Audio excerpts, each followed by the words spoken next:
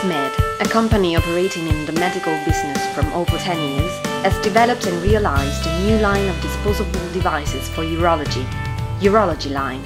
The main device around which the Urology line has been developed is Urology Disposable Kit, also known as UDK. UDK is a product which mixes tradition and innovation in order to reach new quality standards in the urology field. It is possible to define UDK as a sterile disposable protective kit designed for the protection of optical systems employed in urology diagnostic.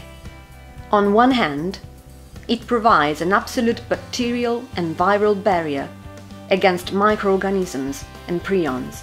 On the other hand, UDK protects the optical system from intense and continuous mechanical strains during its use. Furthermore, it functions as a guide for the employment of biopsic instruments. UDK is composed of two main elements: a surgical steel sheath and a polymeric sheath. What makes UDK unique is the combination of both the steel and the polymeric sheaths. Let's take a glance at all the UDK components. The outer steel sheath is a metallic cannula that, thanks to its oval section and the rounded distal end, reduces to the minimum the traumatism on the urethral mucus and facilitates the passage of the optical system through physiological curvatures. The link between the outer steel sheath and the optical device is made by the connector, which is fixed at the top of the sheath itself. The connector has input and output taps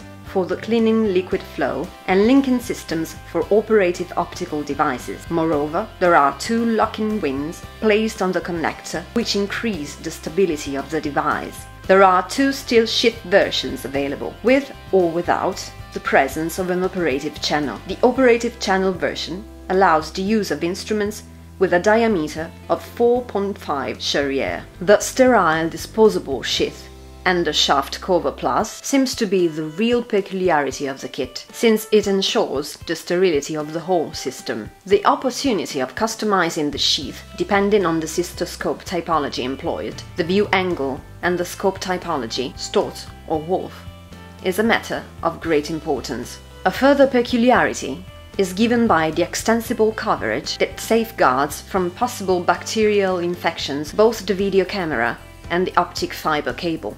Each outer steel sheath is equipped with a standard obturator for the insertion, a rounded distal end and ergonomic handle. This device functions as an obturator of the outer steel sheath, facilitating the device insertion and eliminating each kind of traumatism. Preparation and verification of the disposable outer steel sheath components. Verify that the standard obturator is correctly inserted inside the outer steel sheath and that spigots are in the closing position. After having connected the video camera and the optic fiber cable to the cystoscope, insert the sheath and the shaft cover plus on the scope up to connector lock set on the proximal part of the optic, and extend the accordion covering up to the maximum extension. The visit procedure is analogous with both typologies of outer steel sheath. The outer steel sheath is inserted inside the hollow with the standard obturator internally positioned. Subsequently, the standard obturator is replaced by the scope. At the end of the urology exam, if you have used UDK, it is not necessary to sterilize the endoscope, and it is possible to proceed with a new urology exam. From a technical point of view, to use UDK does not involve any alteration at the procedure, and the internal vision is of good quality.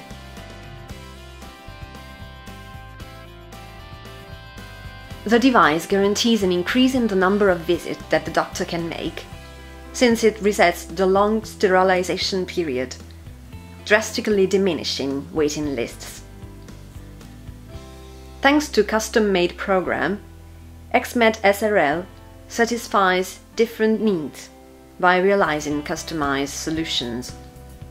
UDK is available in the following versions: 17 Charrier or 19 Charrier, with or without operating channel, for stot or wolf connector. Moreover, it is possible to insert the infusion line for saline solution. Many thanks to Dr. Massimo Cecchi from Versilia Hospital in Viareggio, the medical staff and the nurses.